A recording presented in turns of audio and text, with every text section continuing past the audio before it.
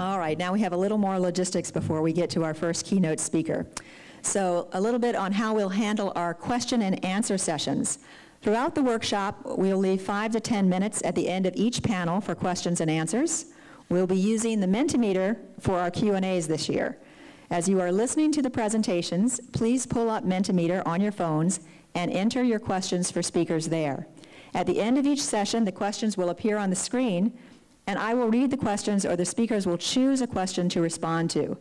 Please include the speaker's name in the question if the question is for a specific speaker and not the whole panel or group of speakers. If you're active on social media, please feel free to post throughout the day. The hashtag for the workshop is # or hashtag SCW19. And they want me to take a picture of all of you to get us started today. So if all of you could put on your best smiles and maybe give me a nice wave, we'll take a picture out there so that folks can see that we're all here for the Sustainability Communities Workshop today. All right, so please help keep the conversation going and help us use social media to spread the word about today's event. Every year, our workshop organizers incorporate your survey feedback to improve the workshop. Based on previous feedback, we've included speakers from all generations, including youth, and added a third keynote speaker in the afternoon. Please make sure to complete the survey at the end of the workshop day to help guide us for future years. Our keynote speaker this morning is Josh Tickell, presenting Changing the Climate of Our Mind from Despair to Global Action. Josh is an internationally recognized expert on sustainability and the climate, a filmmaker, and author of multiple books on sustainability-related topics, including how climate change effects can be reversed by regenerating the world's soils. His most recent work, The Revolution Generation, How Millennials Can Save America and the World Before It's Too Late, provides tools to reshape political power, change the climate conversation, and save Earth's ecosystems. In 1997, Josh captured global attention by crossing the U.S. in his veggie van, powered by French fry oil. A featured guest in print and on television, Josh regularly consults on sustainability, energy, trends, and technologies with corporations and governments. Please give a warm welcome to Josh Tickell.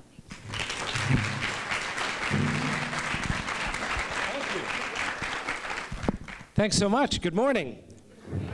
Oh, awake, caffeinated. I love it. So I'm going to talk about something that I don't usually speak about today, which is a state of being and how we move as an environmental community from one state to another. Now, I knew there'd be some students in the room, so I made a fancy title. If you're a Ringling student, a new college student, this is also known as a broad analysis of Homo sapiens sapiens responses to external environmental stimuli resulting in you get it. So very little of what I'm going to tell you today is true. Now, that doesn't mean I flew all the way to Florida to lie to you. You'll have plenty of politicians in the next year that'll do that. But, oh, sorry. Did I say that out loud? You know what I mean. What I mean is, what we're going to talk about today is not empirically true for the most part. Like, you can't pull a ruler out and measure it. But I assert that what goes on mentally, socially, spiritually, psychologically behind the environmental movement is just as important as your daily work in sustainability. What do I mean by that? Well, something called confirmation bias. And confirmation bias is very much like a self-fulfilling prophecy. Whatever you look at, whatever you see, the world around you often confirms the basic assumptions that you have about the world. Okay? Just let that sink in for a moment. We'll talk about it. Let's talk about despair. There is actually something now called climate despair.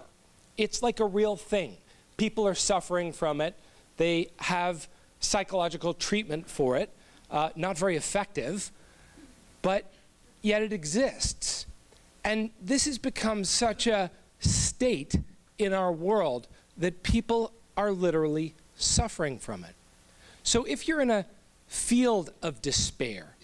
Your cognitive recognition of the world is given by that despair. And you can see, if you kind of are in a space of desperation, you may also be in avoidance, sadness, denial, fear, depression, hopelessness. This is the field, right? So when we address climatological or ecological issues from a state of despair, it's almost impossible to get a different result. The state of despair will show you that the world is actually falling apart, because everything you look at is part of that cycle, right? You look at the news, oh my gosh, here's more confirmation. I was depressed when I woke up. Sure enough, first thing on my Instagram feed, very depressing. The climate is getting worse. Next thing I see on Facebook, the news, the whole conversation, the whole scope of your day is now given by that field of reference. And really, if we look at, where the environmental movement is today, the sustainability movement, the ecological movement, there's a lot of despair. There's a lot of despair. We've got to do it. Otherwise, we're all going to drown in about 5 minutes. The tidal wave's coming, It's really a state of despair for many people. Oops, let's go back. If we look at where the environmental movement, the modern environmental movement, I'm not talking about Thoreau or Walden, but the modern environmental movement, where did that begin? And if we go back to 1969 in Santa Barbara, the oil spill on the Santa Barbara beach was really a touchstone moment for America and much of the world. President Nixon went to see the oil spill, and he walked on the beach in his wing-tipped shoes. And that's when the EPA was created. It was created by a Republican president. But it was inside of a context of anger. And so if we look at the sustainability, if we look at the ecological movement today, we vacillate as a movement. And I'm not saying people in this room, I'm not even saying you particularly, but I'm saying the movement in general largely vacillates between despair and anger, right? And if you're angry, the world looks angry. The brain literally narrows its focus. The cortisol increases in your bloodstream.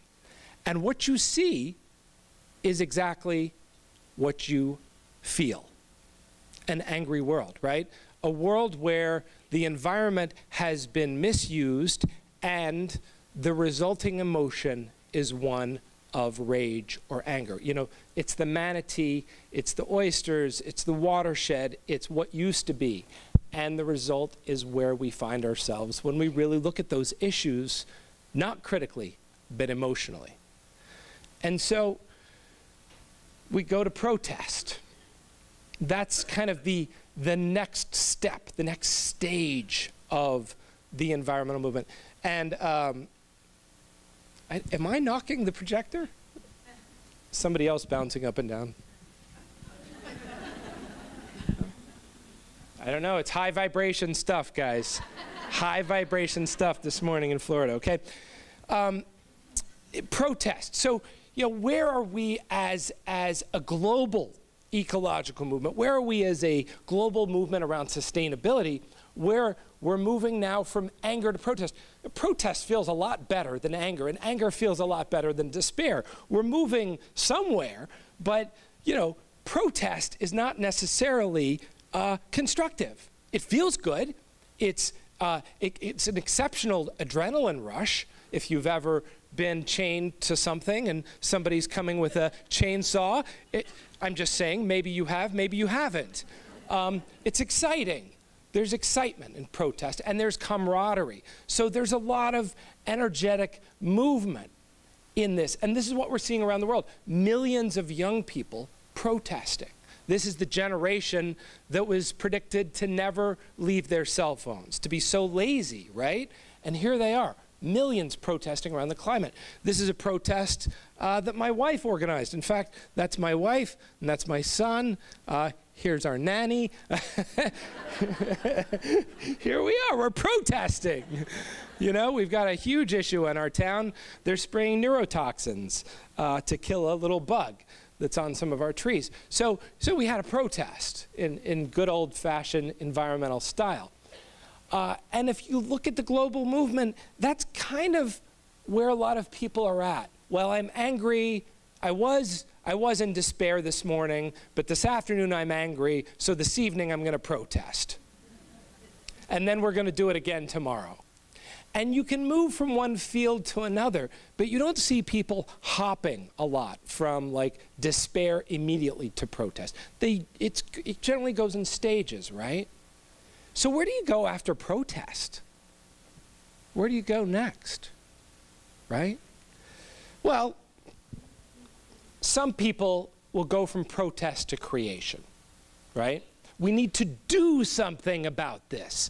We need to have a meeting. We need to get together in a room with green tables and sit together and talk about how are we going to fix the problem. And maybe we'll have a breakout session later and we'll sit in a circle and everyone will get heard and we'll have a whiteboard and we'll come up with a lot of ideas and we'll have a design and we'll formulate a plan. And then we'll have a committee. And that's a context, it's a field. And it's a new place that the environmental movement has been playing. Ever since the 60s, you move from one field to another, you move back and forth. This morning I was in despair, but then I heard about this cool meeting, and it made me a little angry to hear about the manatee, so I brought my protest sign, but then I decided to be part of a creation session, and now we're going to do something. And inside the world of creation, you're given by the action of creation. So a lot of the ecological movement is moving into some form of this state, right? We are designing, we're envisioning, we're trying to generate something new, right? Something new. Even the idea of sustainability, I would argue, is a creation. Sustainability was a creation. It got created after the first Earth Day. It was a new idea that we could sustain where we were at as a species. Now, the problem with any of these fields is that the field is limited. It is a self-confirmation. Okay, we came up with the idea of sustainability, and we've been playing inside the realm of sustainability. The issue with that creation is that we're trying to sustain a society. We'd already had 10,000 years of planet-destroying humanity. And then we wanted to sustain the destruction. So, again, these are limited fields. And where do you go from creation? Well, if you're a tech person, you go to action. Now it is time to build the future. We are going to technologically fix the problems that we've created by building something called a Tesla automobile. And you can buy one for $58,000, right? We've created a solution. We're going to engineer, we're going to build solar, we're going to build efficiency, and we're going to fix this problem. And that is a space. And you can see tech tycoons love to hang out in this space. They literally can't talk about anything that's not in this space. A technocrat is like, well, climate. Have you seen this widget? And they'll just unveil something. And, this is going to fix the climate. I just need some VC money, and we can do it. And, 3 to 5 years, we'll flip the company. We'll be billionaires. We'll hang out on the Cayman Islands. It'll be awesome.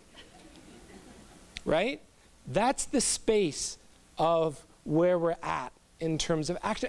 And none of these spaces are bad or wrong, and empirically you could say none of these spaces are true or false, but they are spaces that we as a community, if you're engaged in the environmental conversation, chances are you've gotten to be in at least one or two of these spaces, right?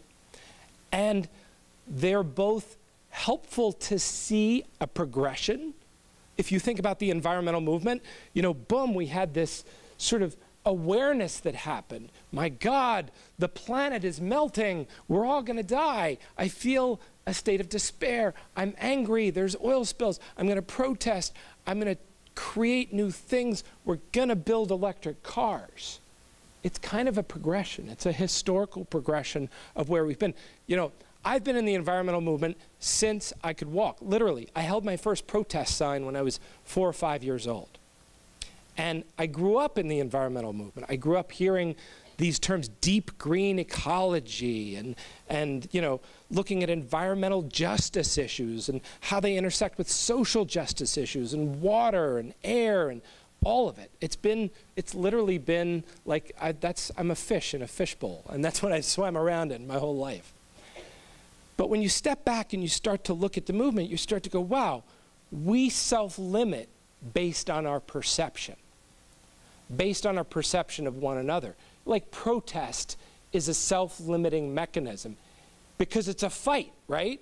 And in a protest or a fight, there's one objective. When you're fighting with somebody, there's an objective, right? What's the objective? To win, to be right. I mean, anybody who's married knows that. Right? So that's what protest is. Protest, it assumes a good and a bad, a right and a wrong, right? And so we limit the conversation of what's possible based inside the field where we're at as a movement, as a species, as a consciousness, as a people, learning and growing and trying to figure this huge thing out called the planet and how do we live on it. And technocrats are great. I love Tesla cars. It's all great, right? But it doesn't necessarily solve the underlying issues in and of itself. It's a tool. Protest is a tool. I assert that despair is a tool. It's not a terrible thing. It is a natural state. We are mammals. We're animals. When we see the natural world in a state of duress, as an animal, we go, ooh, that doesn't feel very good, okay? So again, none of these are wrong. And then we get to the point of, well, we created this thing in a group session in Sarasota at 9:15 in the morning, and we had a great idea, and we built it, and then we got the VC money, and we sold it, and then now everybody's using it. And it's gone. It's in society. It's getting integrated, right?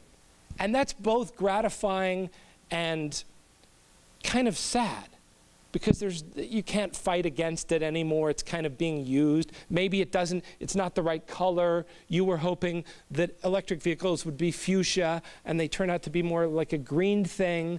You wanted the plug to be like that. And, you know, we get caught up in that kind of conversation of like, well, it didn't turn out exactly the way I wanted it to turn out when it got integrated into society. But yet, that is a phase, right? And we start to forget. We start to forget the invention, whatever it was, the water-saving device, the manatee thing that helps manatee, you know, oh, we're moving on. We've got other things to do. And before we know it, it's lost. It's just part of society. Al Gore's light bulbs, they didn't work out, but then they had these other light bulbs called LEDs, and now everybody's using them, and they're not very exciting, and solar panels are everywhere, and everybody's trying to get an electric car, whether they have one or not. And so there's this point of like, well, we did all those things, and it didn't fix the problem. We made the inventions, and they got integrated, and they just got lost into the flow of society, and yet now I'm back in, maybe I've fallen back in despair, right? And the despair might be worse because you've seen the whole cycle at this point, and now you're really, really upset that the planetary problems didn't get fixed, right? It's like a real this is a gnarly cycle, okay? And so lost things get boring. At the end of the change cycle, we're no longer fighting the battle. The protest is over. Everybody's got a light bulb, right? So where do we go next as a global movement? Because we've gotten good at despair. We've gotten good at protest. We've gotten good at inventing cool things. We've gotten good at the fields that we've been through. And we're on a bit of a rinse, lather, repeat cycle. What's next? What's the next phase mentally that we can go to address these global issues? I'm going to throw out some crazy stuff, okay? This is just a proposal. I'm not saying you have to do it, and I'm not saying it's the solution. Again, I'm not even saying it's true. But in a state of meditation, one finds that the human brain undergoes a metamorphosis. And areas of the brain that are very active on a daily basis shut down. We're not exactly sure what opens up, other than people who meditate have been studied, and they're found to have heightened levels of creativity after. They're found to have a lot of different levels of ability that didn't previously exist, which doesn't make a lot of sense if you consider that they haven't taken any drugs or they haven't done any exercises. In fact, people who study meditation actually say that the gray matter in the frontal cortex begins to increase over time just by being quiet. That's amazing. So what would be possible as a movement if a field that is, say, as popular as environmental protest became meditation? Not even environmental, because maybe if you meditate on the environment, maybe you'll get depressed and go back to despair, and that ruins the whole thing.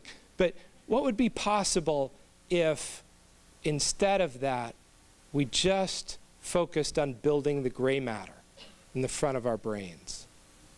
I don't know the answer. I'm just posing some questions, because I've done this for 35, 36 years now, and I'm reaching around the edge of the environmental movement, and I'm looking out to the next layer of what are my kids going to do, and how are we going to move the ball forward? Because I think we need new fields, new ways of being, new ways of thinking and interacting with one another. You know, I basically came here to have an excuse to show you a picture of my children. So thanks for listening. These are my kids. That's Jedi. That's Athena. Jedi's 2.5. Athena's 5. But really, you know, those of you who have children will probably agree. You know, my children are my greatest teachers, and by that I don't mean that they teach me patience, because I'm not very patient. I'm still, you know, crabby in the morning and all of those things, you know, that people say, well, I learned this from my kids. I don't learn any of that from my kids. What I do learn is I learn by observing them. And what I mean is, where they are my teacher is I observe them in play and joy. And in that state, there is no worry. You know, my daughter is fully cognizant of the environmental problems we face. She's 5. And she'll come to me and she's literally, on a daily basis, Daddy, we've got to save the golden lemur. I'm like, it's in Madagascar. I looked it up. It's a 36-hour flight.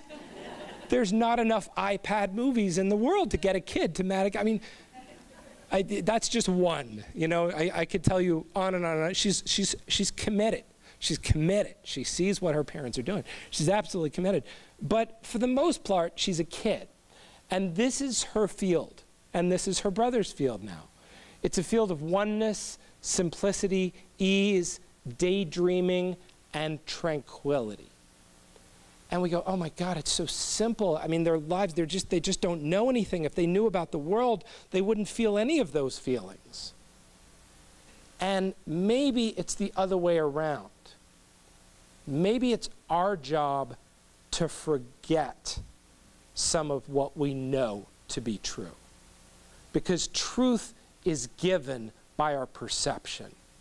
The truth of the world being in free fall is a confirmation bias that happens from a set of emotional drivers and assumptions that we wake up with. Maybe we could accomplish the unaccomplishable, the unimaginable, well beyond the field where we're tracking now, if we could get to this state and stay there for a little while. Not to say, forget it all, just burn a ton of gasoline and eat baby whales for breakfast. Like, that's not what I'm saying. I'm saying a truly decisive, self-actualized state that mimics this. What would be available for us as a movement, as a community, as people committed to bettering life if we spent just a little more time together in this space? I don't know the answer to that question, but I'll tell you a story about a bottle of wine. This is what happened over a bottle of wine, and I'm not saying you have to drink to have the feeling of joy. For some of us, that may be true, but for the vast majority of us, it's not actually true, right? It sometimes allows the kinship and friendship and connections that we've really wanted all along. I sat down with Paul Hawken at his house, and how many people know who Paul Hawken is? Great. He's an author. He edited a book called Drawdown, and the book is 100 Solutions for Climate Change. I said, Paul, I love your book. You're my buddy. We're making a movie together about this issue, and I don't think people can visualize what it is you're talking about. I don't think we have a way to represent the idea of drawing carbon down. And I said, what would it look like if we achieved it? And he started to talk. He used words. He used language. He moved from despair and anger, and he touched on the fields. He used creation. I said, no, I want to know, like, playfully, like, give me an image that would bring me joy. And so we sat there, and this is why it took a whole bottle, is because we had to get to the idea of what drawdown looks like. And this is what it looks like. This is the carbon emissions on planet Earth. I had a movie, but it won't play with this particular projector. Like, it goes up and goes down. But the deal is, like, this is where we've been, right, up to now, right up to all the fields that we've played in as a species up to now, right? And carbon's gone up, and the world's gotten not as good as it used to be environmentally, right?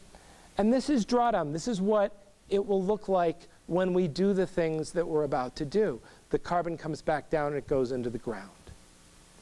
And sustainability as a concept is replaced with regeneration. And regeneration is where the world begins to biologically rebuild its ecosystems.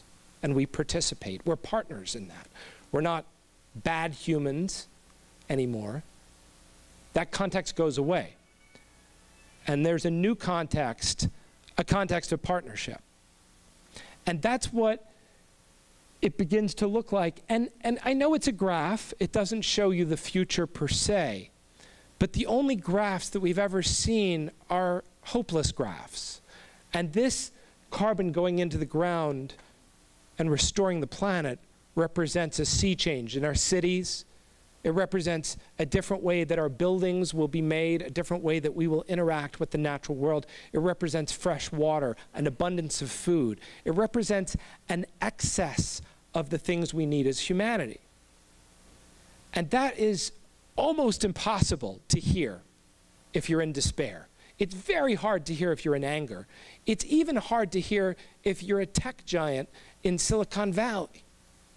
It's really only possible to hear what is possible if we move into some state that is somewhere between meditation and joy and tranquility, because we have to let go of the idea that it's broken and it will always be broken and that we're here to fix a broken world. I actually don't believe those things. I don't believe that it's broken. I don't believe that we're here to fix a broken world. Those are creations. That's part of the creation phase. So I'm going to share the teaser for the Kiss the Ground movie with you all. and you're all invited to come watch it at the Ringling School tonight at 6 p.m. I hope you do join us. It is a scientific journey, but it's a metaphysical journey too. And the movie moves through the states that we saw today. And hopefully it gets to meditation and joy. I mean, that's the objective, right? But I think the trailer's fun, so we'll watch that, and then we'll just do a really quick Q&A. And I'll be on a panel this afternoon as well. So let's have a look. Let's hope this works. Here goes. Yeah.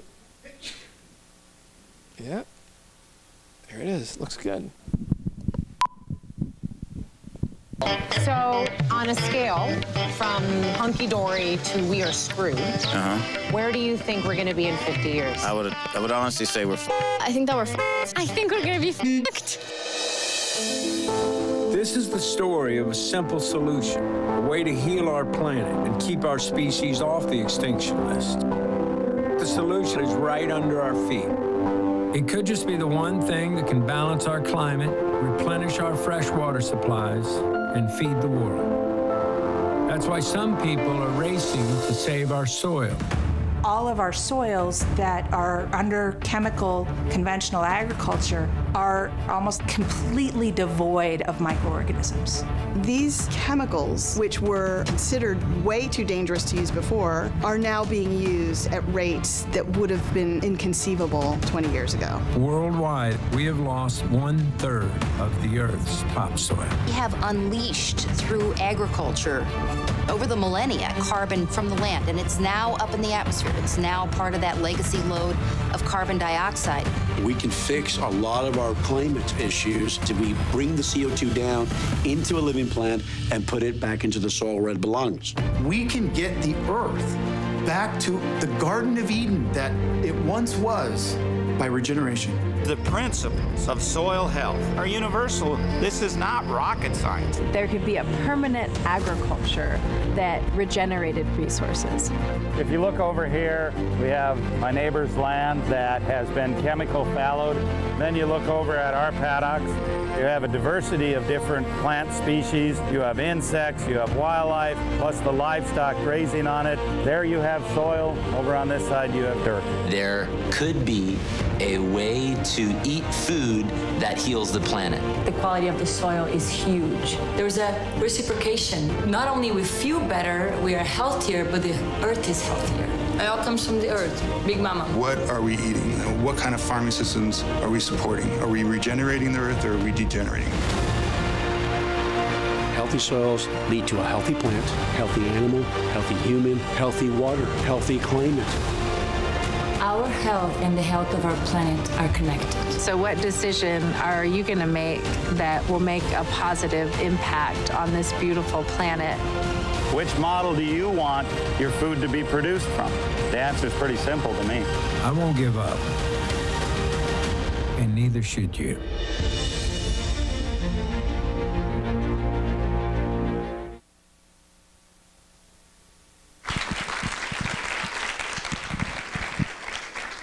Now I know I'm at time, but to be fair, I did start a little late, right? Yes, absolutely you did.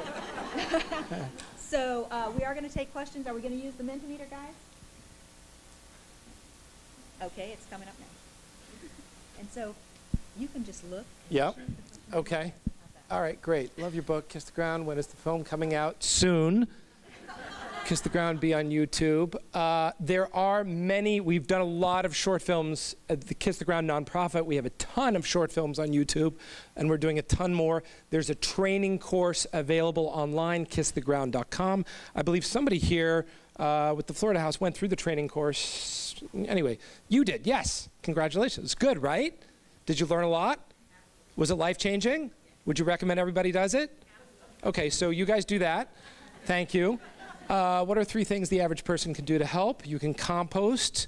You can get involved in the political process. And you can meditate.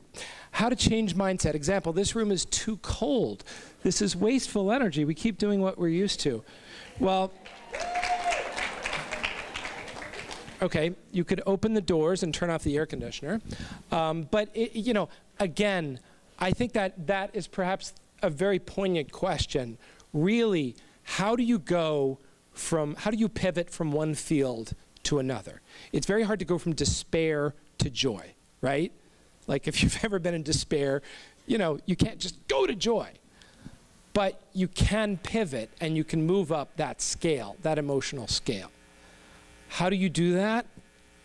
You focus on a better feeling thing. You move toward the destination. How do you drive to Phoenix, Arizona? You don't just teleport. You have to get in the car and go. And that's an emotional journey. I could talk a lot more on that, but we don't have a lot of time. Hopefully that gives you something to munch on. Are you equating Exxon's interest in sustainable profits with the notion of sustainability? Whoa.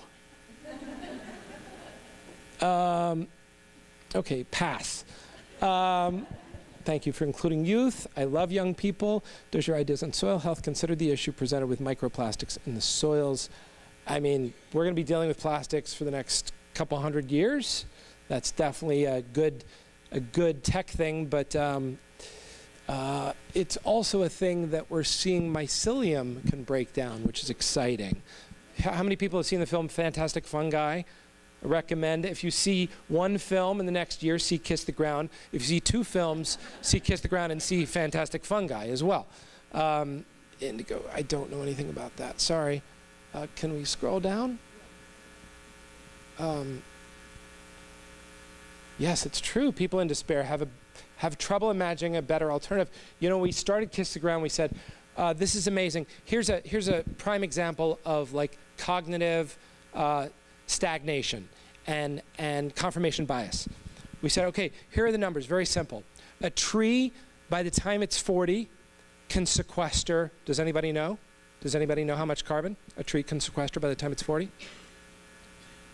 1 ton of carbon by the time it's 40. An acre of soil, for every 1% organic matter that you add to that acre, will sequester 10 tons per year. So we take our soils from where they are today, about 1%, to 14% where they were when Europeans came to the United States, and we have sequestered a significant portion of the CO2 in the atmosphere. That's what we said, you know, 7 years ago when we started working on Kiss the Ground, and no one could hear it. There literally was not enough, like, field for that conversation to exist into. So that's the exact, like, what don't we know? What is the next level of the solution? We can't even hear it. I assert we can't even hear, like, we haven't gotten to the emotional meta space to actually listen into what's possible. I'm not saying it's bad. I'm saying what's available on the other side may be much bigger than we can imagine right now. I think that's a good place to end, right? Yeah, thank you. Thank you very much. Appreciate it. I'll be on a panel this afternoon, right? What time's the panel? I can't tell you. She doesn't know. It's this afternoon. It's on your schedule. Yeah. Thank you all.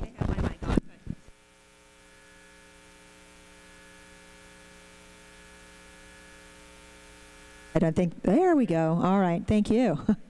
All right, and if you didn't get a chance to ask Josh your question, remember that all three of our keynote speakers today will, including Josh, will come together for a 15-minute Q&A at the end of the day. So stick around. And if you have a specific question that you would like answered after the workshop, write it down and leave it at the registration table. There are some note cards at the front table for that purpose. And if you have any other questions, please also see Sarasota County staff who planned and organized the event today. So Sarah Kane, where's Sarah? Oh, she just walked in the back door there, so she's waving. And Sophia Mondas. Is Sophia here? All right. Raise your hand. Let them see you. Okay, they also would like, if you were a member of the volunteer or planning committee for this event, could you please stand up right now so we can recognize you if you helped plan the workshop? Okay, he's got someone up top there that you can't see. So thank you all to all of the volunteers that put in their time and energy to plan this event for us today. We appreciate your work.